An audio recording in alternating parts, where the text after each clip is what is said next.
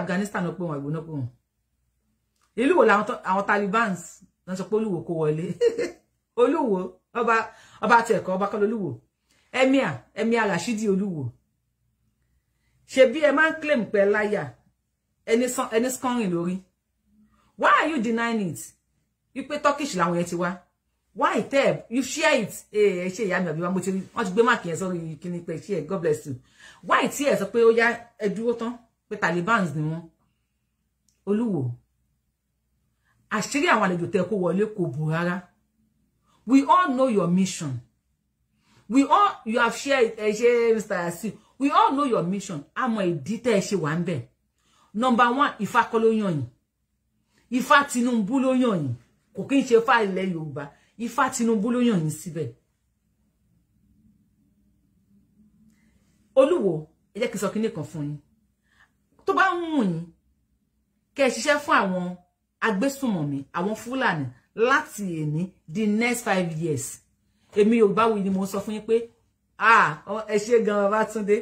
Èmi Yorùbáwùyí mo sọ fún yín pé gbogbo àwọn tẹ́ ń ṣiṣẹ́ fún yín wọ́n mọ̀ yín as guy man. Wọ́n mọ̀ pé ẹ̀yin tẹ́ ta ìran yín fún àwọn tó rí private jet. Ẹ lè ta àwọn. Gbogbo ẹnikẹ́ni tó bá ti ń tara alẹ́ ẹ̀ lọ́pọ̀ kò ní rírà lọ́wọ́n. When you sold your friend outside, even the buyer will not trust you. Why am I going to put in Yoruba? When you sold your friend outside, even the buyer will not trust you. Tẹ́ bá ta ọ̀rẹ́ yín síta, ẹni tó ra ọ̀rẹ́ yín gan kò ní trust yín. Àwọn tẹ́ ń kó wọlé tẹ́ ń ṣiṣẹ́ fún yín, wọ́n trust yín. Gbogbo wa láti gbàgbé máa rán yín létí. Yorùbáwùyí Ọlọ́run ṣàánú mi. Dẹ̀ subscribe to YouTube channel mi, ẹ kàn wo ẹnu mi ni. Ẹnu mi pẹyẹpẹyẹ yẹn gbé mama wo ẹnu mi. Màá ṣe ẹnu mi báyìí. Màá cover ẹnu mi, má ti cover ẹnu mi ẹ ní lè wo ẹnu mi pẹyẹpẹyẹ yẹn mọ́. Ẹ bá mi share síta. Olúwo, àṣírí àwọn tẹ́ kó wọlé kò bò. Àwọn èèyàn mi ti gbàgbé ni, mo máa rán wọn létí. Ǹjẹ́ gbogbo wa rántí nǹkan tí Olúwo sọ ní February 13, 14, 15, 2021. Ǹjẹ́ gbogbo wa rántí? Rántí mọ́. Ó mà ṣe o. Rántí. Màá sọ fún yín. But I will read it out first. So that pé mo ní bíbí. Let me just pa. Ẹ má bínú mi ṣe fast kini.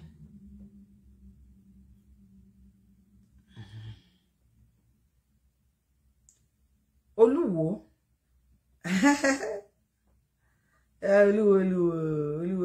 Relocate to Iwo. Hello, I am saying this. Go and clarify. Mi ò gbóyìnbó jàre. Olúwo said ní February 14, 2021. February 14 or February 13th. Olúwo sọ̀rọ̀ yẹn. February 14 or 13th. Only repentant Fulani S-men can relocate to Iwo. Ṣé mo parọ́? Ẹ ti gbàgbé. Ẹ ti gbàgbé.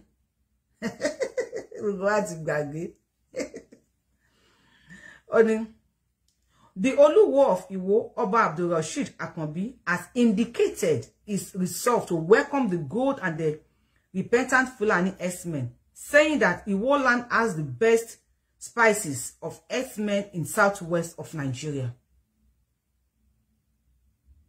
Ṣé ń gbọ́ àbí àwọn mi tó lọ́yọ̀ jẹ́ kẹ́ gbọ́ nǹkan tí mo ń kà? Yes, ó ní kó máa kó máa lúbọ̀ á sí wò. God bless you. What I pay for life in the canon tell me lórí program yàwọn tó kò tẹ̀lé mi.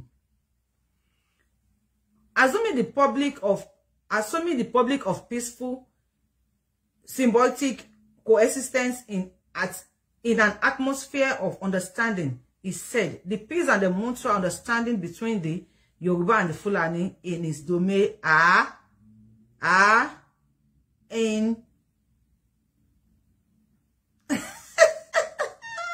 enviable. That's peace Fulani àbí ìgbépọ̀ Fulani àti ọmọ Yorùbá ní Ìwó. Wọ́n ṣe máa gbé ni. You are with me. God bless you. God bless you. Máa gbé ni.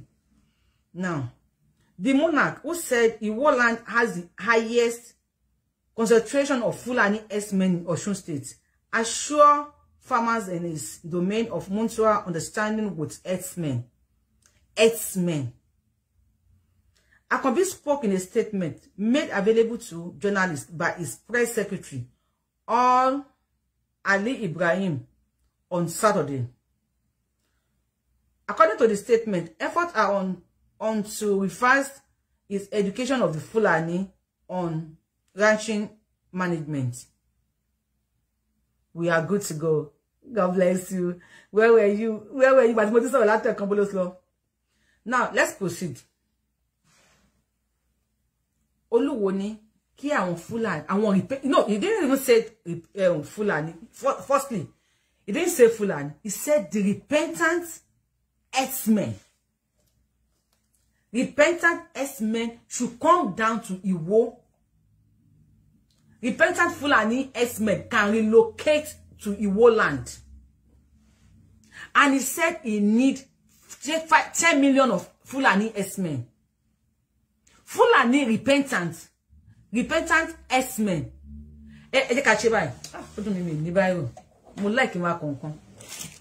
Repentant Fulani herdsmen, 15 million or 10 million.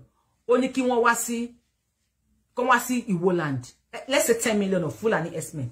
Number one, repentant Fulani herdsmen. What kini won she ti won repent? Hello everyone. Can somebody tell me, what do they do? What kind of sin have they committed and they repent? Must be the sham. Then you come back. Please, somebody should just help me and write it. Fulani herdsmen. Before they become repentant. And ti o shashe, le pene repentant kini kon. If somebody can remind me, Fulani herdsmen share. Ti won se pe won ni repentant Fulani herdsmen. I'm not going to take people's time. If you tell me possible, ma ko fun ara mi. Ti ba mi ko ese. Àwọn tí wọ́n lọ pa èèyàn. Tí wọ́n gbé inú gbó tí wọ́n mú ẹ̀jẹ̀ èèyàn. All of a sudden, they just come. They say, I want to repent. Wọ́n pààyàn ní ṣe àgbákò. They just come all of a sudden, they say, I want to repent. Now, Emir Rashidi Oluwo, ó ní kí wọ́n máa bọ̀ ní Ìwó. He needs 10. Wọ́n jiyàn gbé. God bless you, ma. Ó ní God bless you, sir. Olóhun need 10 million of them. Repentant herdsmen. Once a soldier is always a soldier. Oni ẹni bá jalè lẹ́ẹ̀kan gẹ́gẹ́ tó bá dàrán borí aṣọ olè ló dàbúrà bàdàbúrà lẹ́kẹ̀ ọ̀la kìtìjàn kìtìkìtì ọ̀la ẹ̀ṣẹ́ ń jiyàn gbé kìtìkìtì ọ̀la kìtìjàn wọ́n pààyàn bí chicken tìkìtìkì ọ̀la kìtìjàn ewúrẹ́ lọ́kọ̀ ewúrẹ́ wọ́n wá ní wọ́n repent. Ilé Haúsá ò ní kan máa bọ̀. Katsina ò gbà wọ́n, Kanuri ò gbà wọ́n, Benue ńlé wọn. Àwọn ilẹ̀ Ìgbò ní kò sáyè fún wọn. Olúwo ní kan máa bọ̀ ní Ìwó. Olúwo ní 10 million of them. Repentant herdsmen. Kò wọ́n ní o. Ó ní repentant. Kò ní just Fulani. Rashidi. I will not even call you Oba because you are not Oba. Ohun ṣọba lẹ Yorùbá. Rashidi Olúwo. Only àwọn repentant, you don't even say àwọn Fulani, kò ní àwọn Fulani nìkan. Tó bá pọ̀ pé ẹ̀yin Fulani o, ẹ máa bọ̀ nílùú o, ọ̀tọ̀ nìyẹn. Rashidi said, Fulani, repentant Fulani herdsmen. That is what he said. He's hello Wodada. He said, repentant Fulani herdsmen. I'm taking ransom. God bless you. Repentant Fulani herdsmen should relocate to Iwo. Ó ní kí wọ́n relocate wọ́n máa bọ̀ nínú Ìwó. Ó ní Ìwó gbà wọ́n. God bless you. I love you too, ma. Ó ní Ìwó gbà wọ́n kí wọ́n máa bọ̀. Kí ni Olúwo ń sọ fún yín bẹ̀ yẹn? Kí ni t'Olúwo ń sọ fún yín níbẹ̀ yẹn? Gbogbo alájọ rí fídíò wà tí Olúwo lọ sí inú igbó tó lọ bá wọn. Tó ní ẹ má gbé inú igbó mọ́, ẹ má bọ̀ nínú ìgboro. Wọ́n padà sọ fún pé àwọn ò lè fi inú igbó lẹ̀. Kí ni wọ́n ń gbé nínú igbó fún? Ẹni rẹ̀ kan mọ́ gbé nínú igbó. kí ló tí wọ́n fi gbó ṣe lé oríkìlẹ̀ bàbá tiwa ọmọ aṣọ gbódilé làwà ọmọ aṣọ gbẹ́dì gbòòrò ọmọ aṣàgìtàn dọjà àwọn tó pé Olúwo nídìí nǹkan lọ́wọ́ wọn àwọn náà dẹ̀ nídìí nǹkan lọ́wọ́ Olúwo rẹ́dí àti fi àwa tajẹ́ ọmọ Yorùbá ṣe collateral láti fi gba nǹkan tó fẹ́ gbé tẹ́fẹ́lẹ́ yáwó bank tán béèrè lè collateral lọ́wọ́ pé ókè o fẹ́ yáwó bank o collateral dà ó ní mo ní àwọn ọmọ ìyá àwọn Yorùbá ẹ pa wọn bá ṣe wọ̀nyí ẹ kó wọn lọ tó bá ṣe wọ̀nyí àmì sà àmì o ẹ kó wọn lọ tó bá ṣe wọ̀nyí ẹ fi wọ́n ṣe anything tó bá wọ̀nyí ẹ ṣáà ti gbé kinní wá èmi ló kàn ẹ jẹ́ ká máa ti bí ìṣáná kíyèsí ogun Olúwo bá wa ṣeré àwọn tó Olúwo kó wọlé òótọ́ lolúwo kó wọn wọlé wọ́n ti wá wọlé wò àwọn tó Olúwo ti kó sínú ìwò wọ́n á train àwọn yẹn ayé gbátápà wọn ó ti kọ́lé fún gùnù Olúwo ò kí ẹ̀ àṣírí yẹn ò dẹ̀bò ló ṣe mufti àbí mufti ìwò ló ṣe mú sòdí wọ́n wá ń tàn yín pẹ̀lú ẹ̀sìn ǹjẹ́ tí ẹ mọ iye ẹ̀sìn tó wà láyé àwọn èèyàn mi ṣègbè tó pé wọn ò ní ìmọ̀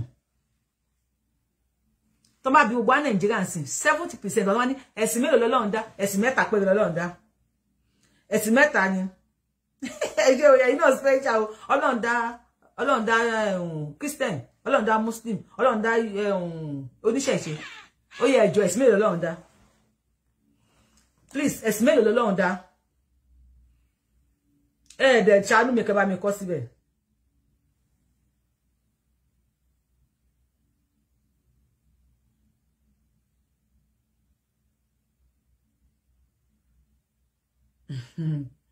bí n ṣe fast type tó máa ń type rẹ̀ gan.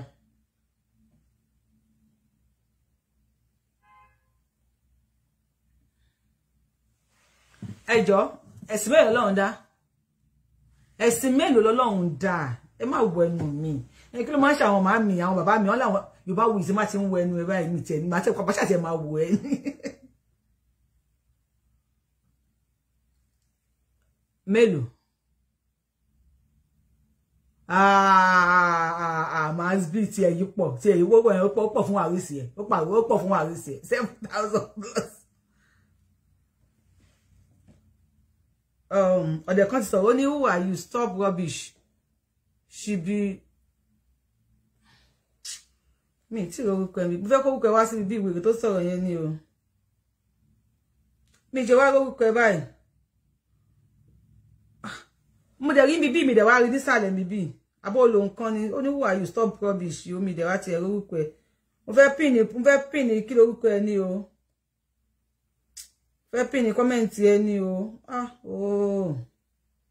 wèrè tó kọ who are you yẹn please write it again ni o ó ní stop rubbish ó ní ẹ má wọra máa ṣó wọn fún yín ṣẹ́tìrí he is a youth ẹtìrí a youth ẹ wo bí tó ti ya fọ́tò ẹ wo àwọn táyà nílẹ̀ẹ́lẹ̀ ẹ wo òun fún ara ẹ̀ bó ṣe rí because kò mọ̀ wípé Olúwo ti jẹ ayé òun máa yé ẹ ti rí bó ṣe rí kò mọ̀ wípé Olúwo ti lòun mọ́ ìgbà. My dear, I love you so much. As a youth, mo nífẹ̀ẹ́ gan. Let me tell you one thing. Life tó ń lò yẹn kó ló yẹ kó máa lò. But because o mọ̀. Ǹjẹ́ o mọ̀ pé mayor wa ni? Mayor wa lọ wo lórí page mi. Ìwọ tó bú mi yẹn, mi ní bú ẹ, my enlighten tó pé you are a youth. Look at him. Ó wà lórí page Yorùbáwùyí. He's 18 years.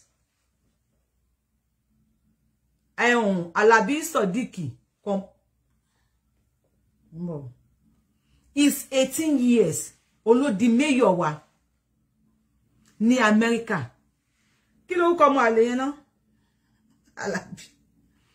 Ẹ wò. Ó ti wu irun gbọ̀n. Ṣé ti rí? At your age, wo bí tó ti ń ya photo, bó ṣe ń ṣe báyìí ya photo. Ọmọ 18 years ni mo fi hàn yẹn.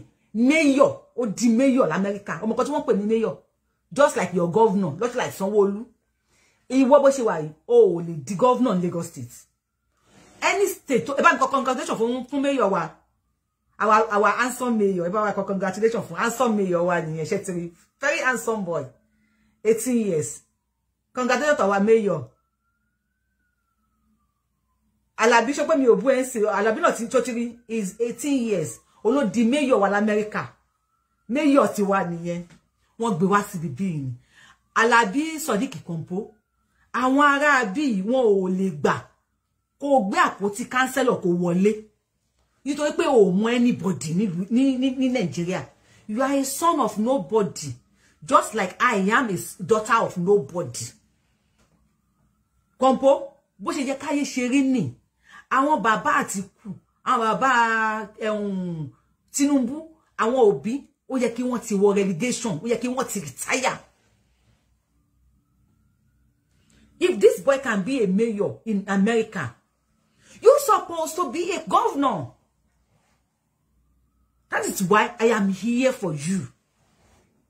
Omi, me the governor, me the kini kontali whatever. Tí wọn ò ní kó wá nínú ilé pé kó wá pa yín nítorí selfish interest tí wọn. Alabi ọkọ mi, torí selfish interest tí wọn ni kò kí ń ṣe torí ti ẹkọ mi. Èló ló ń gbà ní salary. Alabi, èló lówó epo. Wọ́n ní wọ́n ṣe dollar. Wọ́n tún owó, wọ́n redesign owó kí dollar lè bá di 200 naira. Alabi, leni a change dollar fún 820 naira. La change dollar. Alabi, mo fẹ́ wo congratulations, ẹ bá mi congratulations mayor America. Agbu welcome. Repentant Fulani S-men can relocate to Iwo. Ọba yín ló sọ bẹ́ẹ̀. Ọkọ mi Alabi, ó ti sáré rí. Repentant Fulani S-men can relocate to Iwo. Wọ́n ti fẹ́ flag show ìtèmí bá mi. Ẹ bá mi telephone like button. Ó ti hang ìtèmí mà bá mi lẹ́ni Ọlọ́run ṣàánú mi. Olú ọba Iwo ni mo fi hàn yẹn. Ó ní repentant Fulani S-men. Kò láwọn Fulani nìkan, ó ní repentant Fulani S-men. Ó ní they should relocate to Iwo. Tó máa gbé olódì ẹ Ọlọ́run jẹ́ kan gbé ẹ ò ní gbà wọn tèmi náà. Tó máa gbé olódì ẹ will Olúwo stand up for you. Wọ́n ti gbé àìmọye tí Olúwo ò dìde fún wọn. Olúwo máa dìde fún ẹ. Security wo ló wà Nigeria ọkọ mi. Security wo ló wà Nigeria, and they keep on deceiving you with ẹ̀sìn. Wọ́n tún ẹ pẹ̀lú ẹ̀sìn. Lọ Google ẹ. You are a young guy. Àwọn kan tó yẹ kẹ́ máa ṣe ní technology, kẹ́ máa jókòó, kẹ́ máa Google nǹkan, kẹ́ máa wò pé ló ń ṣẹlẹ̀ láyé kí ló. But they deceive you with ẹ̀sìn. They want you to say ya Allah, ya Allah, ya Allah. Àdúrà ń gbà, àdúrà ò ṣe full moment. Àdúrà ní ìdá Mùsùlùmí. Bible sọ pé àdúrà ní ìdá Kristẹni láti bá Ọlọ́run rìn. Bẹ́ẹ̀ làwọn oníṣẹ̀ṣe náà ń gba àdúrà wà. Bẹ́ẹ̀ tó bá ti ń fa ya Allah, máa fa ya àyásẹ̀. Ya àyásẹ̀ yẹn ni wọ́n disappoint ẹ. Tí wọ́n fún ẹ láyè láti fa ya àyásẹ̀. They just deceive you with only ya Allah.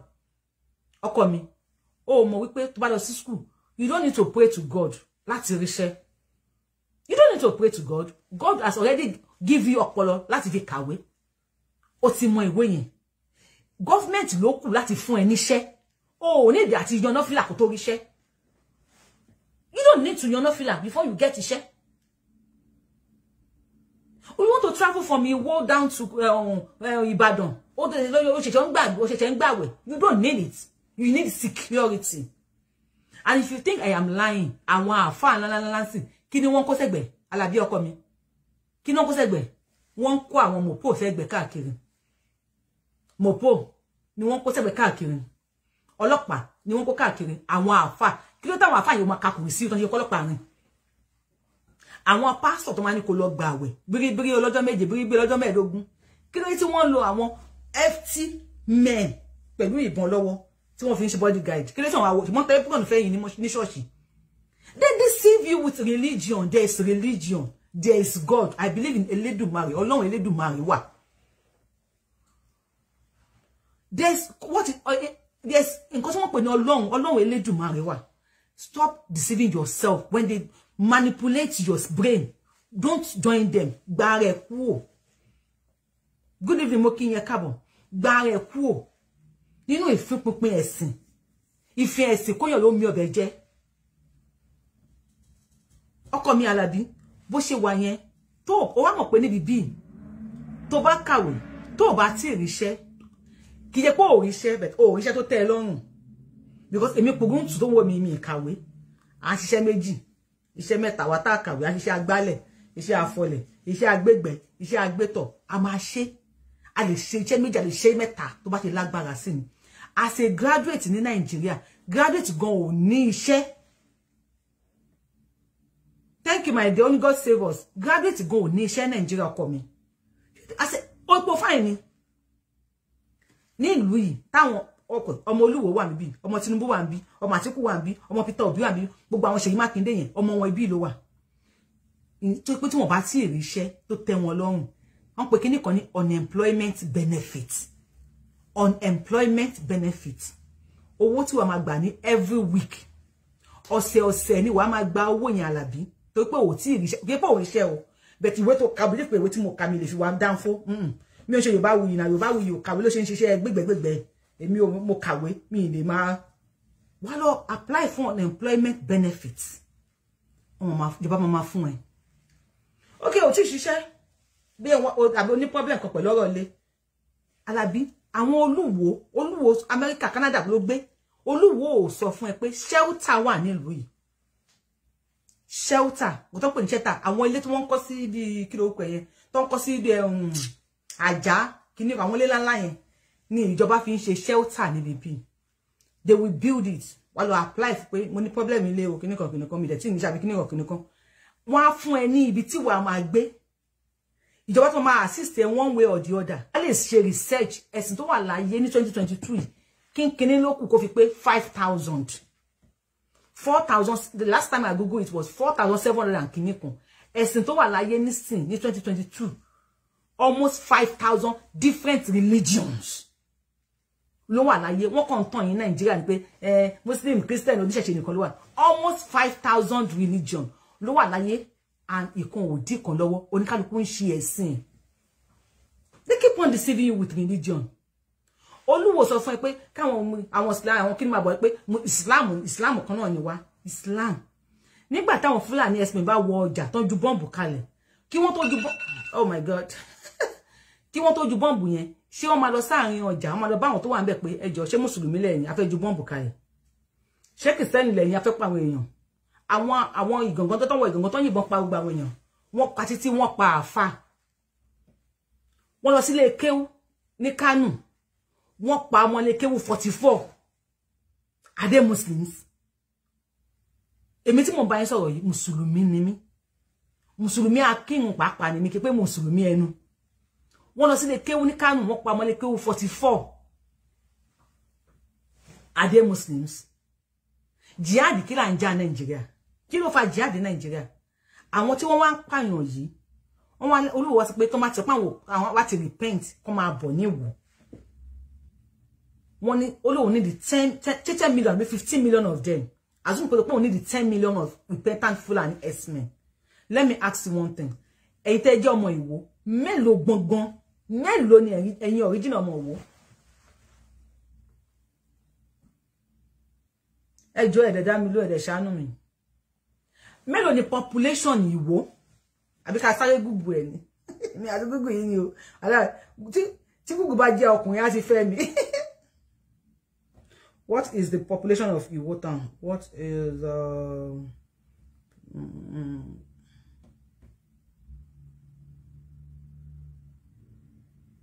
of Iwo, Osun State?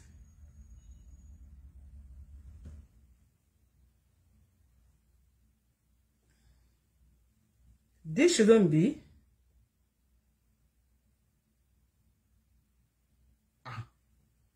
Iwo mi ò gbàgbọ́ wọ́n ní 191,377 ní population Iwo ní last time tí wọ́n ka census 191,337 ní last time tí wọ́n ka census 191,000 and Ọba Rashidi Olúwo sọ pé kí àwọn 10 million repentant Fulani herdsmen máa bọ̀ 10 million okay ìjà ṣẹlẹ̀ àwọn 10 million wọlé èyí tẹ́jọ́ mọ́ ọ̀lú 191,000 assume pé 200,000 ní èyí 200,000 ṣé lè kọjá àwọn 10 million. Ẹ̀mí Alashidi Oluwo ṣe gbádùn. Wallahi Oluwo gbádùn. Èyàn 10 million. Tí ìlú ẹ̀ gangan ojú 200,000 lọ. Ó ní kí 10 million ni wọ́n máa bọ̀. Yes. And you don't ring wala your earring is making me ring. Ẹ̀yin ará wo ṣe wà nbí. Ẹ̀yin ará wo ṣe wà nbí bí. Ẹ̀yin ọmọ ìlú 200,000. 200,000. That's one. You guys are 1/5 of 1 million. 200,000 ni ìdásí márùn 1 million. Oni ọba yín wá ní kí àlejò 10 million máa bọ̀ nílùú. Ẹ̀dẹ̀gò bóyá ọba yẹn. No, mo ti wo 100 kini kan ní last census wọn. Ká ṣe ní 200,000 ni wọ́n. Tó kọ́ ti bímọ sí. Ọba yín wá ní kí èèyàn 10 million máa bọ̀. Kàn wá join yín. Tí ìjà bá ṣẹlẹ̀. Tí ìjà bá ṣẹlẹ̀. Definitely Fulani okay, ìdásí márùn yín ní 1 million times 10. Definitely Fulani 50 ló máa mú ẹ̀yin ará wò lẹ́yọ kọ̀ọ̀kan. Fulani 50 ló máa dúró lórí ọmọ, ló máa ná ọmọ, ló máa bá ọmọ owó ẹyọ kan jà. Fulani 50 tí 10 million bá wọlé ẹ̀dẹ̀ jẹ́ bí 200,000. Fulani 50 ló máa mú èèyàn kan ló máa bá jà. Àjàbí ogún ò lè mú èèyàn ọgbọ̀n. Agbára wo lèèyàn kan ní tó máa face èèyàn 50.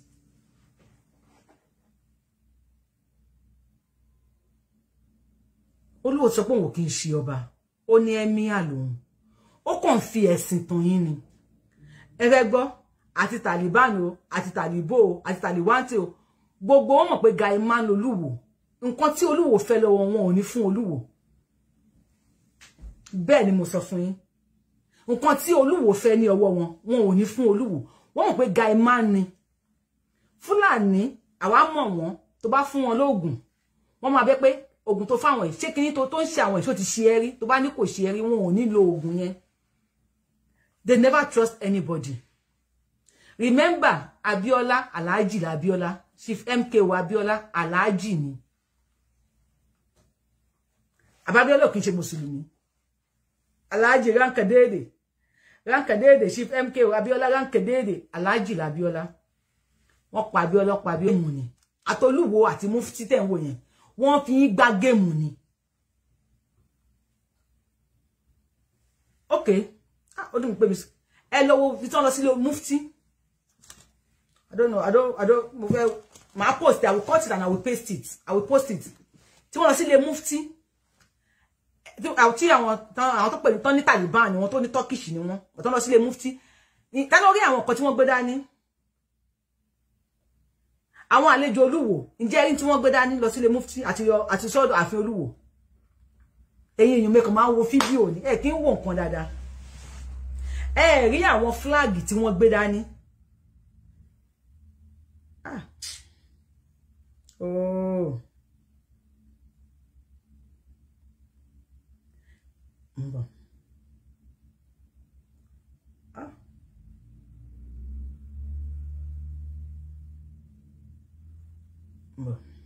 I'm not going to play it because of strike. I'm just going to show you the picture. Page Mufti Lawai. Ẹ ra wọn kin tó gbé dání. Ẹ ra flag wọn tí wọ́n gbé wá. Ẹ ti rí flag wọn. Àwọn flag wọn tí wọ́n gbé wá nìyẹn. Mo fẹ́ ibi tí flag yẹn tó ti ṣe dáadáa mo fẹ́ fi hàn yín.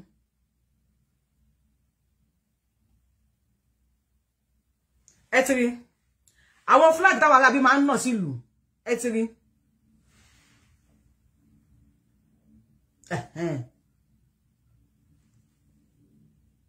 Mi fẹ́ show ẹ ní fídíò ni.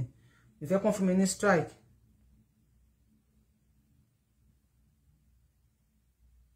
A gbé dání lọ sí ọ̀dọ̀ Mufti. Mo ti débẹ̀ o mo kàn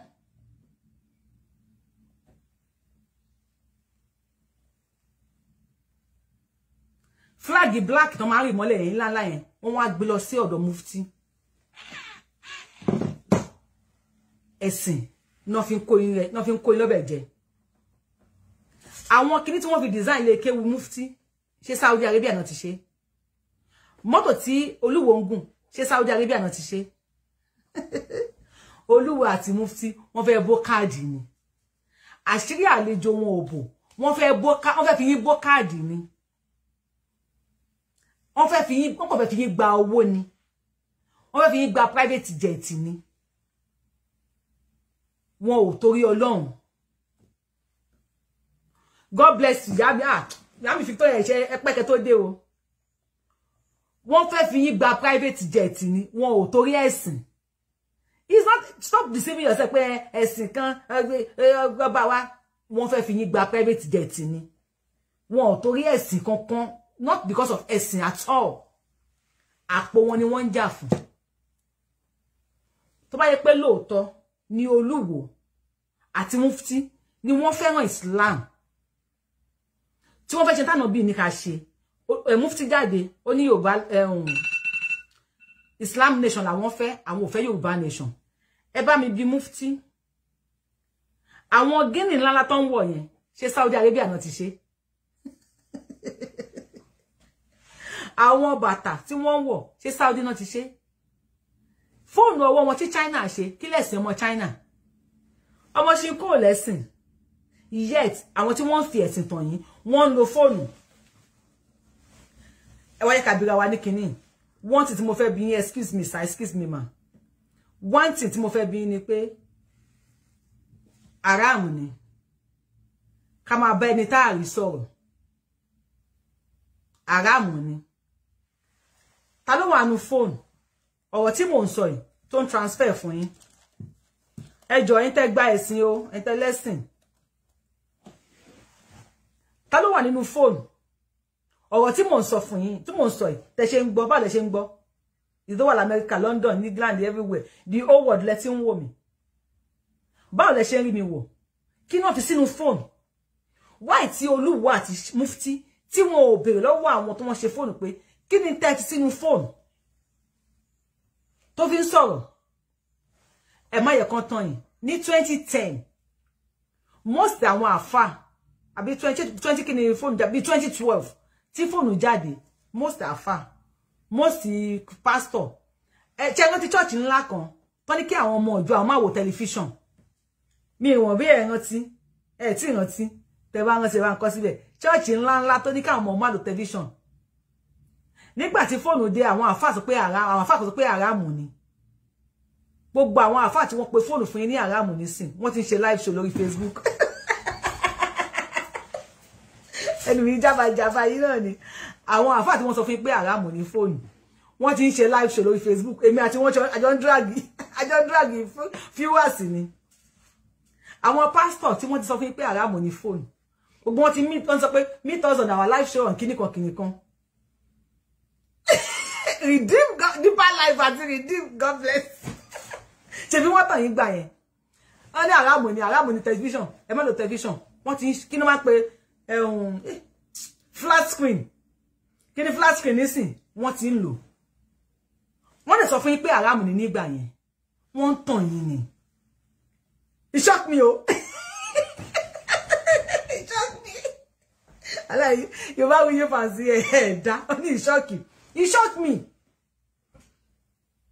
wọ́n yẹn ń tàn yín nìyẹn the same way tó Olúwo fi ń tàn yín bàbá kó mú yìí church ẹ báyìí kábọ̀ ọ̀tọ́ abẹ́ wọn sọ bàbá kó mú yìí ọ̀nà ẹ̀ má lo àkàmọ̀ má lo tẹlifíṣàn o tẹlifíṣàn ẹ̀ṣẹ̀ ni rédíò ẹ̀ṣẹ̀ ni ẹlòmíì tó ní tẹlifíṣàn ńláńlá ńlé nígbà yẹn ó gbé ó lọ fọmọ́lẹ̀ ẹlòmíì gbé tiẹ̀ fàbòkí ẹlòmíì sọ ti ẹnu wọ́n lẹ́ṣẹ̀ ni a máa wọ náà ni iná ni ẹ tó bá ti lo tẹlifíṣàn máa wọnú náà lọ ni apostolic church náà máa wọ náà ni now gbogbo wọn pastor wọn orí Facebook lèmi àti wọn wà sí ṣé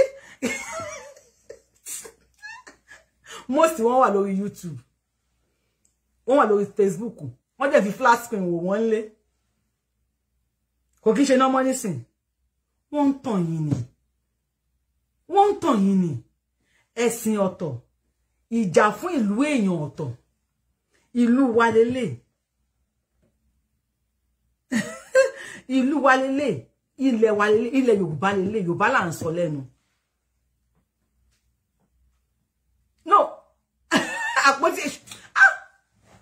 Awe, man, you are in fogo. Àpótí èṣù, God bless you, Ben. Àpótí èṣù náà pè fún wa ngba yin. Wọ́n ní television wọ́n lápótí èṣù ni. Wọ́n ní rédíò wọ́n lápótí èṣù ni. Àwọn èèyàn tó wọ́n ra rédíò mọ̀ àwọn tó bàbá Adé television wọn. Àwọn television lápótí na la yen. Ìjọ yẹn báyìí tó ń gbé síta báyìí wọ́n fọ́gi mọ́ ni. Ẹ rò bóyá èṣù máa yọ jáde nínú enjo yẹn ni. Ẹ ti rántí wá àwọn oníkéwu wèrè.